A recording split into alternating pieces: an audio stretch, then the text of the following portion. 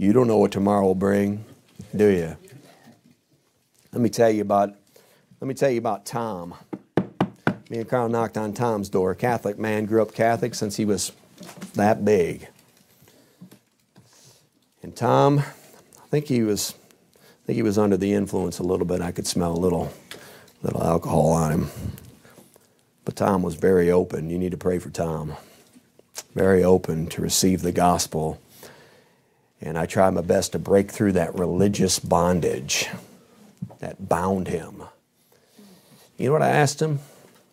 You know what he told me and Carl? He told me and Carl. And Carl impressed upon him that, you don't have tomorrow. The best time to get saved is right now. You don't know what tomorrow will bring. You have no idea. But he said that he goes in there and he prays all the time. And he prays and he prays. And he's been praying all his life. And he prays and he prays. And he kneels down in front of the crucifix. And he prays and he prays and he prays and he prays. And I said, have you ever prayed and asked Jesus to save your eternal soul from hell? He said, I never prayed that one. And that's strange. He's been praying all his life. But he's never prayed and received the free gift of eternal life and came to Christ and called upon His name for salvation. That's the danger of religion. Yes, sir. The bondage, keep them bound. Yep. You see, they're praying to get their way to heaven. Yep. That their prayers will somehow open a door when they die to get them to heaven. Yep. Prayer ain't going to get you to heaven. It's putting your faith and trust in what Christ has already done, the gospel, and coming to Him as a lost man. I told you a few weeks ago I'm going to try my best to get as many people lost as I can possibly get. I'm trying, ain't I? And we're both trying. We're trying to get them lost. I want to see some folks that will admit I'm lost. Amen. I asked Tom, when did you ever know you were lost? When did you ever realize? It's like he doesn't even know.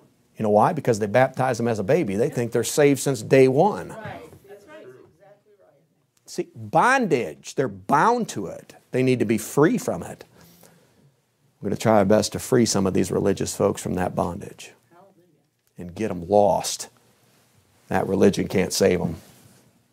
And nothing can save them except the only one. It's Jesus.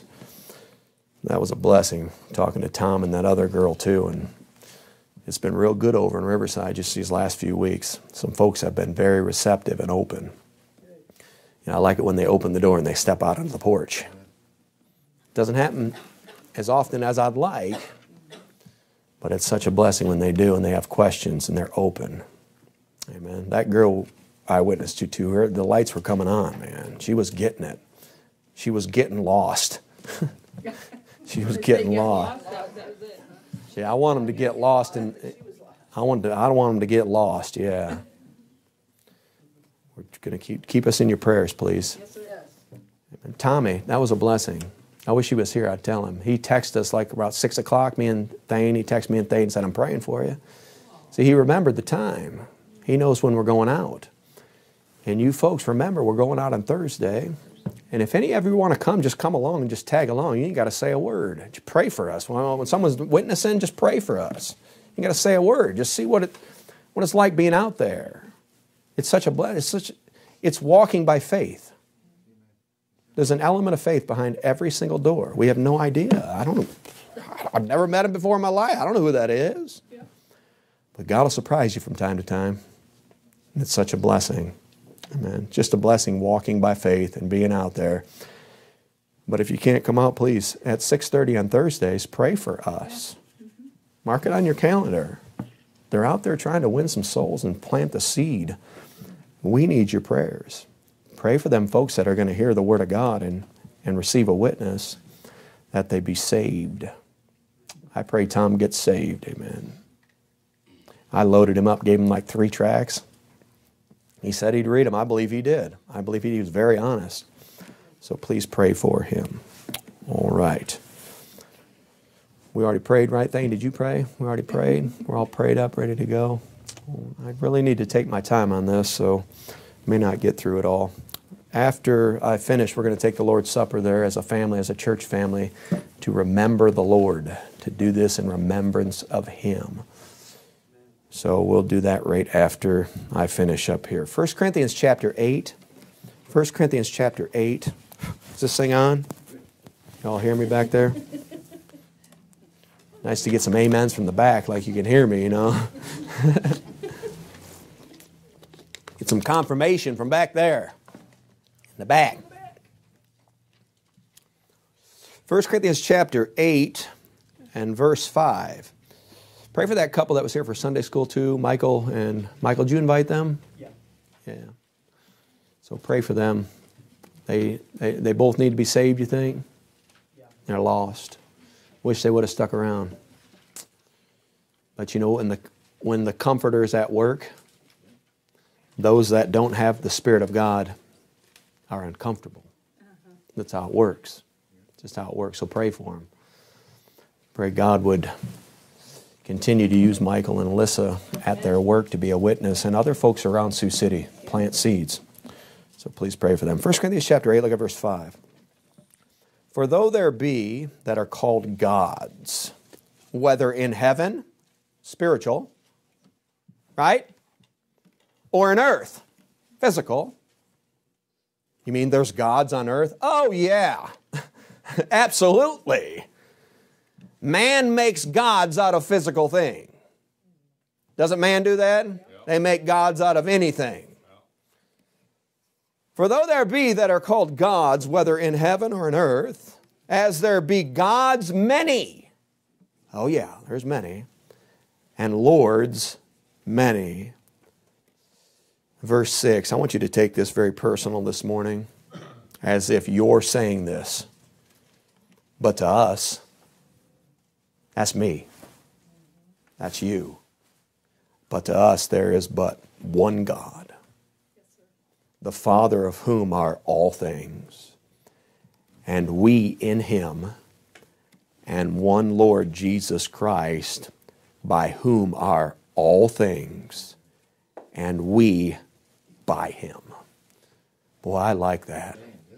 You like that, Carl? Yes, sir, I do. I like that. We are of Him, in Him, and by Him. Wow. How in the world could I ever be lost again? If I'm of Him, and in Him, and by Him. That what it says? Yes, sir. You got to take that verse personal.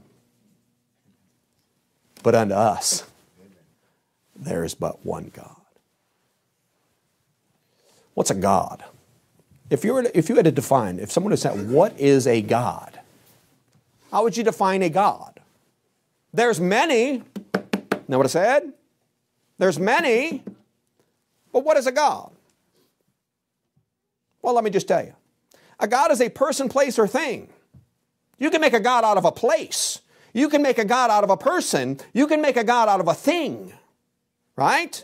It's a person, place, or thing that's exalted and worshiped or idolized. Something with power to control a man's thoughts and actions. I've got a God. And I can allow that God to control my thoughts and actions. Amen. The world has their gods, and their gods are many, and they allow. You see, you have to allow a God to control you. And the world has gods many, and they've allowed those gods to control their thoughts and their actions. There's one God that should control your thoughts and actions. And it's the one God in our Lord and Savior, Jesus Christ. Praise the Lord, I'm not confused about my God. I know who He is. So that's what a God is. And man gives that object, whatever it is, man gives that object power over them to control them. Child of God, you better be careful. You know why? Because the world's filled with many gods. And you are susceptible to allow those gods to control you. Should I pull a Earl Ankrum on you? I left my phone at home this morning on accident. See, Carl's got more victory over that thing than I do, but unfortunately I'm connected to that thing because of my business. I just am. And I'd have a flip phone, I'm telling you, man. I don't need that thing. But I got here and it's like, oh, I forgot my... Do you see? That's an object. Oh my goodness, people feel naked. Yeah. They'd probably rather run around naked than be without their phone. What's that?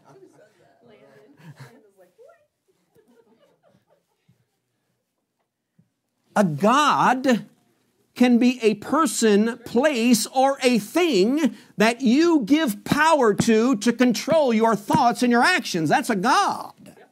Something worshipped and exalted and idolized other than the one true God. And there be many, both physical and spiritual, both visible and invisible. In ancient days, the Greeks, you know about the ancient Greeks? They worshipped many gods. Zeus, you know the guy with the lightning bolts? Zeus. Apollo, Poseidon, Athena, Atlas, Hermes, Triton, and many, many, many, many more. If you were to study all the cultures that ever have been and read all the books about all the other cultures, you know what you would uncover? You would uncover a great number of gods worshipped by man. Both spiritual, like Zeus. No one's ever seen Zeus, right?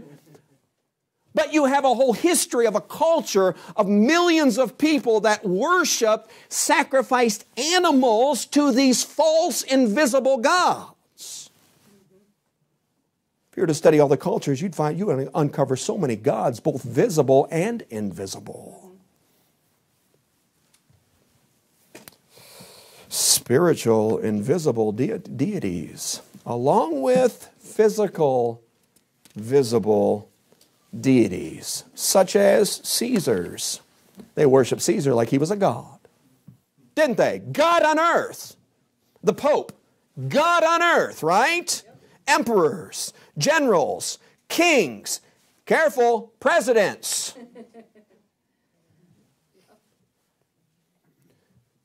A God is something you allow to control your thoughts and control your actions. And you're to have one God in one book. Yes, sir. Got it? Yep. Those are gods that man make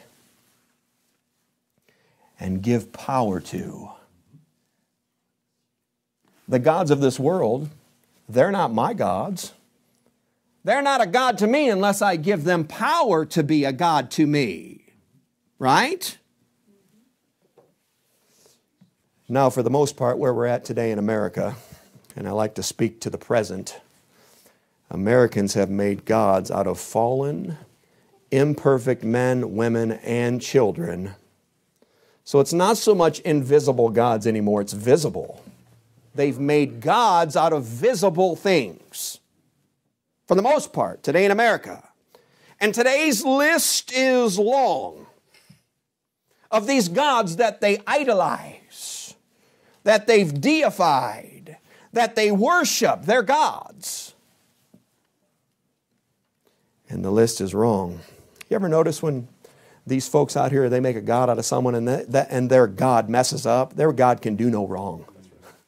I mean, everything can come out about them in the news and they still worship him, they still follow him. They can do no wrong. You've made a god out of that person. When you follow them just blindly, blind leaders of the blind end up where? They both end up in a ditch. I promise you, you won't end up in a ditch if you follow the one true God. I promise you. But the list today is long, isn't it? From sports figures to actors to actresses, musicians, politicians. The gods are many. The gods are many. But there's one thing. Get this. There's one thing that all the gods of this world have in common. Though they're vastly different in features and characteristics, There's one thing that they all have in common. You ready? They all rise and they all fall. Every one of them. And eventually, the gods that are now, right now, present, eventually they will be replaced by the next God in line. That's how it works for every single one of them.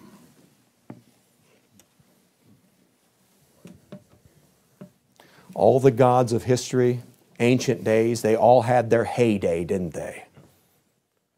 They all reached their pinnacle of popularity. And from that point, there was only one direction, and it's down. They went like this, and they peaked.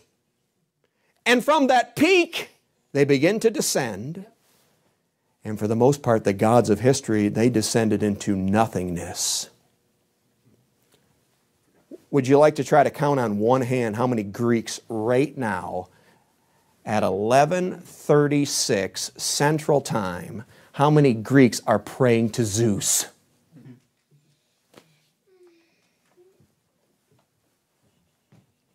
10?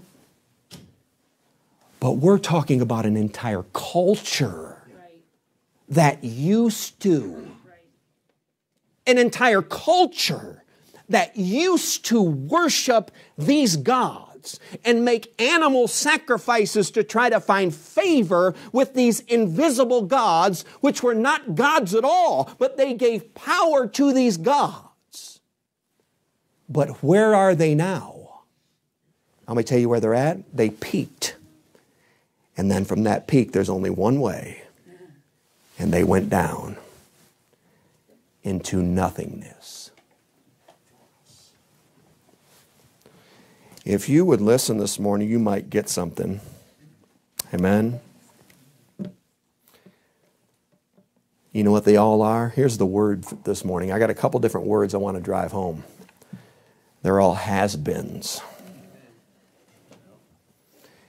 They reached their peak and they descended into nothingness. They're has-beens. And one day soon, all the current gods, you can name them. I know you teenagers could name them. They might be some of your gods. One day soon, all the current gods, you know what will happen? They'll peak, and then they will descend. Every single one of them. Without exception. You understand? Every one of them. All the gods worshipped right now will reach their peak, and then they will fall off the face of the earth. They're all, or all will be, has-beens. Meaning, they never again will be. When you're a has-been, you never again will be. You know Michael Jordan? There is no possible way. There's no possible way that Michael Jordan will ever arise higher than he once was at the height of his career. It's impossible. Now he's still popular. He's still famous, right? But back in the 80s and early 90s, my goodness, how many folks in this country and around the world were talking about Michael Jordan? These young kids, a lot of them don't even know who he is anymore. Give it 80 years. He'll just be a name in a book, a statistic, a god that peaked. He's on his descent. He's on his way out. He's a has-been, and he never will be again. It's impossible. You know, back in the 20s, was anybody alive in the 20s? That was a long time ago. What? Tammy's grandma too. Yeah. When was she born? 1917. My goodness, man. That's aged. Back in the 1920s in this country, if you were to say Babe Ruth, everybody knew who Babe Ruth was. He was the talk of the country. The Sullen, he had like all these the Great Bambino, right? Yeah. Babe Ruth. You know what happened? He peaked in the 20s. He was a god. Worshipped. Applauded, right? A god. There be gods many, visible and invisible. Americans like to worship visible gods. They have plenty of them. Babe Ruth peaked in the 20s, and he died at the age of 53 from cancer, the result of a life of sin and depravity. Whoa, that's living, man. 53. What a waste. What a waste. How many folks right now in America? I mean, back in the 20s, everybody's talking about Babe Ruth. He's the talk of the country. How many Americans right now are sitting down at a table conversing about Babe Ruth? 50? 20? How many are here? Nobody cares. Nobody cares anymore. But you cannot deny that that man was a god. Nobody cares anymore. In 100 short years, nobody cares. Nobody's talking about you anymore. That's the gods of this world. There has-beens, and they never will be again. Here, let me give you some names. Now, the Joneses might recognize these. Claudette Colbert, Jean Arthur, Irene Dunn. Top 3 actresses of the 1930s. The gods have arrived. I just gave you their names. Do you care? When's the last time you talked about them? When's the last time anyone talked about them? Nobody cares. The current gods right now, 100 years, if the Lord tarries, I hope the Lord comes back before then. Nobody cares. They'll peak. It's universal. Every single one of them. They'll peak, and then they will descend into nothingness. That's just how it works. None of them are what you suppose those 3 women I just read, you suppose that their careers will take off again? They're dust in a box 6 foot under. They had their reward here, didn't they? Where are they at now? They'll never be what they once were. It's not possible. That's the gods that be many. The God of the Bible, He's no has-been. Oh no. He is and always will be. He's no has-been. Actually, He was and He is to come. Amen. He's no has-been. Our God's a will be. Be still and know that I am God. Well, that ought to comfort you. Be still and know that I am God. I will be exalted among the heathens. The heathens rage. This world's going to hell, people. This world's going down. This world's sinking fast. Be still and know that I am God. I will be. See, God's a will be. He's not a has been. You know why? Because He's not like any of the other gods. He's the one true God. And He will be exalted among the heathen. He said, I will be exalted in the earth. I will be. Can you tell me when that's happened? We're supposed to take that allegorically or literally. Was the earth a literal thing? Well, yeah. Oh, He will be. Our God's not a has-been. How many verses do you want?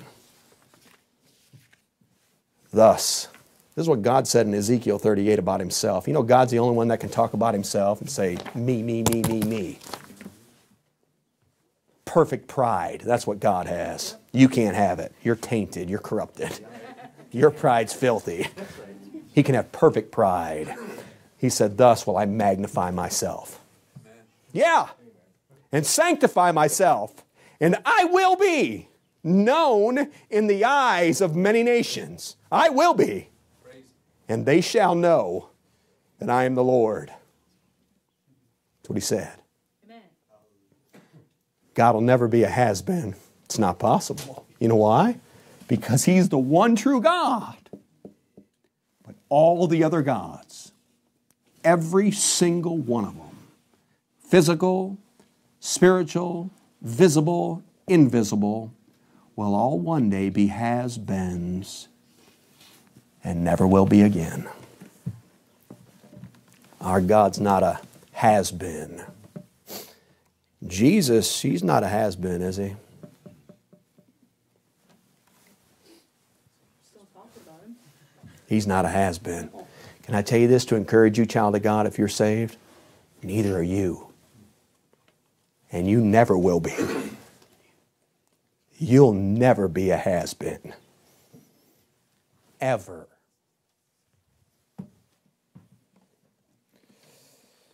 Our God's like no other gods. Our Savior's like no other Savior. And Christian, child of God, God's people are like no other people. We are like no other people. You still in 1 Corinthians chapter 8? Yes. Let's read it again. For though there be that are called gods, whether in heaven or in earth, as there be many gods and lords, many. Now notice the three groups here. But to us, notice the three characters here in verse 6. But to us, who's that? That's us. But to us there is but one God the Father. Well, there's God the Father, of whom are all things, and we in Him, and one Lord Jesus Christ, and we and by whom are all things, and we by Him. You have one God, you have one Lord, Jesus Christ, and we by Him. That's one complete eternal package. Yes, sir. Christian, you are not a has-been, and you never will be. And your best days, I don't care how old you are. I don't care how old you are. I don't care if you're as old as Grandma Carter, 101 or whatever she is. If you're a child of God, saved by the grace of God, your best days are not behind you. That's right. Your best day is up ahead. I said day. Your best day is ahead of you. And it's one eternal day. Yes, sir. You know, child of God, when you get to heaven and that one eternal day begins and you peak with Jesus Christ, you stay there because you're with Him and in Him and by Him. You're going to peak and you'll stay there. You're going to be on top. When all of this is said and done and all the gods of this world are no more, every single one of them, you'll be with Him on top. Peaked. You never will be a has-been. Your best day's out ahead of you. I'm trying to encourage you this morning. No matter how old you are, no matter how sick you are, no matter what you've got, no matter what's going on in your life, your best day is ahead of you. You've got something to look forward to, don't you? Amen. Because we are of Him and in Him and by Him. I'm no has-been. You know what I am? Let me tell you what I am. I'm a shall be. I'm a will be. I'm a shall be and I'm a will be. Let me read it to you. It's all throughout the Bible. Romans 8 and verse 17, and if children, then heirs. heirs of God and joint heirs with Christ, if so be that we suffer with him, that we may be also glorified together. For I reckon that the sufferings of this present time are not worthy to be compared with the glory which shall be revealed in us. I'm not a has-been, I'm a shall be. Amen? You notice how the Bible just continues to point you to eternity and keep you focused. You know what? You need to get your mind off of all this. The Bible has a way of just doing that, doesn't it? The Spirit of God within you just has a way of getting your mind off of all your troubles, off of all the cares, off of all the worries, and focus on one eternal day. Because you'll never be a has-been, because you've got the right God. And He's the one true God, and you shall be. You shall be. 1 John 3 and verse 2, Beloved, now are we the sons of God, and it doth not yet appear what we shall be. You see it? But we know that when He shall appear, we shall be like Him. For we shall see Him as He is. I don't know about you, but I'm saved by the grace of God, and I'll never be a has-been. I'm going up with Jesus, and I'm a shall be, and I'll stay a shall be and a will be for the rest of my eternal life. Amen? Ain't that good? Jesus, He'll never be a has-been. You know, during His ministry, 3.5 years, multitudes followed Him. Right? They flocked to hear Him preach. They traveled miles and miles and miles to find healing and comfort and hope. And at the peak of His ministry, He experienced a decline. Didn't He? Most of them, the Bible says, went away. And not long after that, they nailed Him to a cruel cross where He died a cruel death. And the world looked at that and said, oh, He's just a has-been now. He's washed up. Oh no. Here's what the world must understand. The peak of His ministry was not His crowning achievement. Amen? Because He's not a has-been. Oh, He's a will be and He's a shall be. And to you who are troubled, rest with us when the Lord Jesus shall be revealed from heaven with His mighty angels. He'll never be a has-been. He's a shall be. He's a will be. And so am I, because I'm in Him and of Him and by Him. And He'll reign. You know how long He reigns? Well, it says in Revelation 22, and there shall be no night there, and they need no candle, neither light of the sun, for the Lord God giveth them light, and they shall reign forever and ever. That's what the Bible says. And that's you. Reign forever and ever. Reign. Like on top. What a blessing, man. You're going to peak with Jesus, and you're just going to stay there for all eternity. Because He's God. And our God does not descend. He reaches a peak and He stays there, and you're with Him forever and ever and ever. And that's a long time. Can I tell you about two other gods? Let me tell you about two gods. We got time? We got a few minutes here. Let me tell you about two other gods that shall be. That shall be. They do have a future. But they too will peak. And they too will fall just like all the other gods. And they will be no more. But they are a shall be. Can I tell you about one of them? This is a God that's worshipped by many today. Many on the left worship her. Countless resources are used trying to save her and preserve her and protect her. You know who she is? She's Mother Earth. And they've sanctified a holy day to her. Right? Earth Day. You see, the earth shall be. But like all, we're talking about the whole earth. They've made a god. Paul predicted it. They worship and serve the creature more than the Creator. Paul predicted it. They'd worship the earth. Are they worshiping the earth? Are they have they given the earth power to control their thoughts? Oh my goodness, it's crazy. They're loony.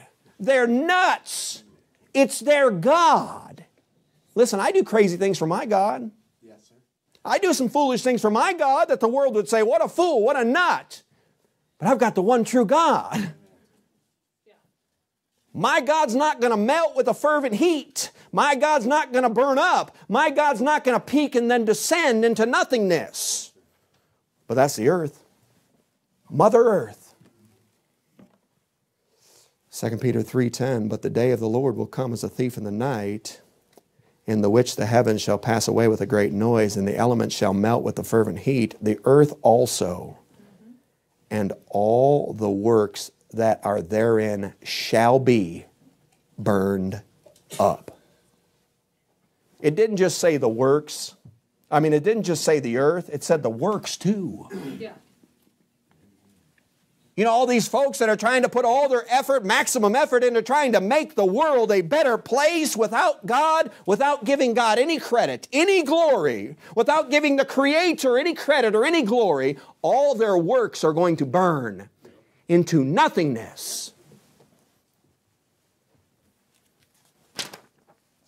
That's the God that this earth, that they've made this earth out to be. Seeing then that all these things shall be dissolved, what manner of persons ought ye to be in all holy conversation and godliness, looking for and hasting unto the coming of the day of God, wherein the heavens being on fire shall be dissolved, and the elements shall melt with fervent heat.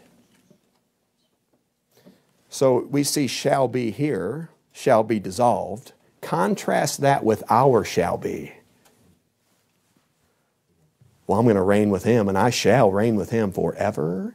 And when this earth is gone, I will be. Everything you see. If you're saved, you will be too. And you will be for all eternity. What about this God? The God of this world. Satan himself. The prince of the power of the air. You know, Satan has yet to reach his peak. And you look at this world and say, man, this world is just, he hasn't reached his peak yet. He has not reached his peak. See, God will draw back and Satan will gain more power. God will allow it. He'll allow it. And Satan will be cast into this earth. He hasn't reached his peak yet. But rest assured, like all the other gods, he will peak and then he will descend.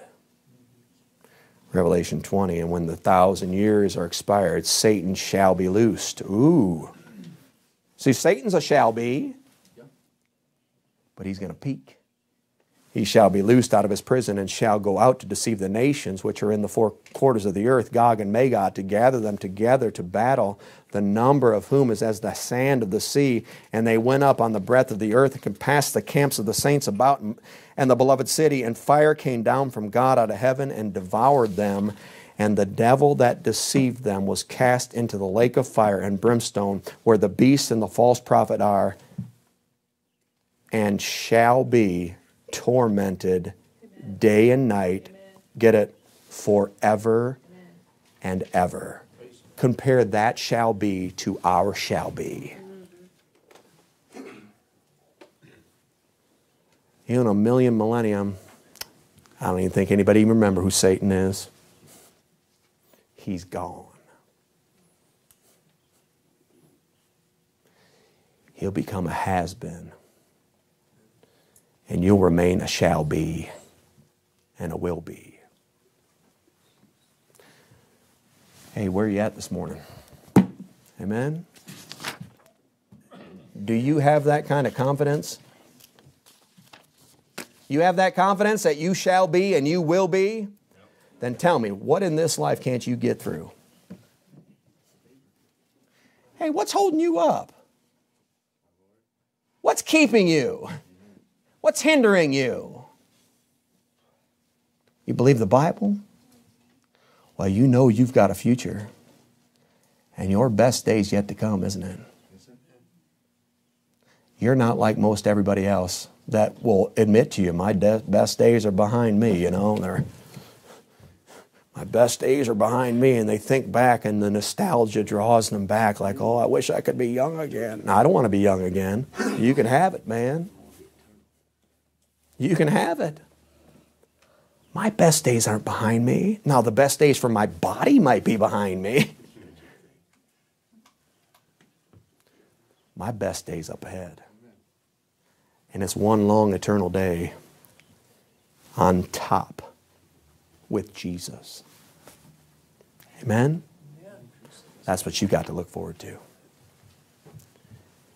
If you're saved, if you've been born again.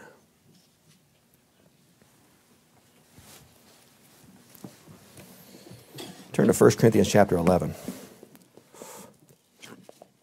1 Corinthians chapter 11. I want to show you something here. This message here this morning ties right into communion, the Lord's Supper. It ties right in. You know how this is a memorial, right? It's a remembrance. There's no magic in the juice or in the bread. There's no grace that you receive, like, oh, I've received this and now I have the grace of God. No, you receive the grace of God by faith. Hello. It's by faith alone. It's a picture. It illustrates the body and blood of Jesus Christ, the blood that was shed and the body that was broken. And we do it in remembrance. This is what Paul said to the church, right? We're the church. Yep.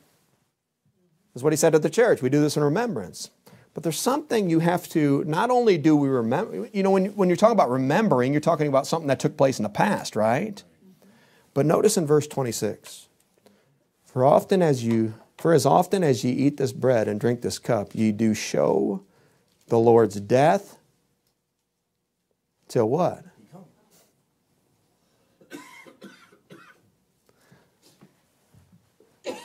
So it's not just remembering the past. It's being reminded of the future. He's coming, amen. You got nothing to worry about. You know, if you're saved and this body goes in the ground, oh, He's coming for you. You know why? Because you're of Him and you're by Him and you're through Him.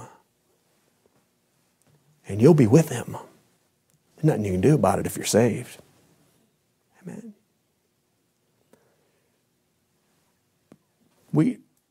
When we have communion, we have the Lord's Supper, you don't often hear preachers focus on His coming. That's part of it. That's part of it. His body was broken, and He shed His blood to give me and you a future. Can I tell you about my future? My future is not a hole in the ground. My future is not a casket. My future's not in some funeral parlor. Amen. Pay $10,000 to put you in the ground. What a ripoff, man. What a scam. They get you when you're born, they get you when you die. They just stick you, right? And then the government sticks you every day in between, right? That's not my future. That's just the future of this body. Oh, I've got a future. Can I tell you, I want you to come along with me. Amen. So I like to tell lost sinners, I want you with me. I'm going. I can tell you how I know and why I know. I have a future. My future is just as bright as the future of Jesus Christ. That's how bright it is. And that's how real it is to me. And I wouldn't be standing here if it wasn't real to me.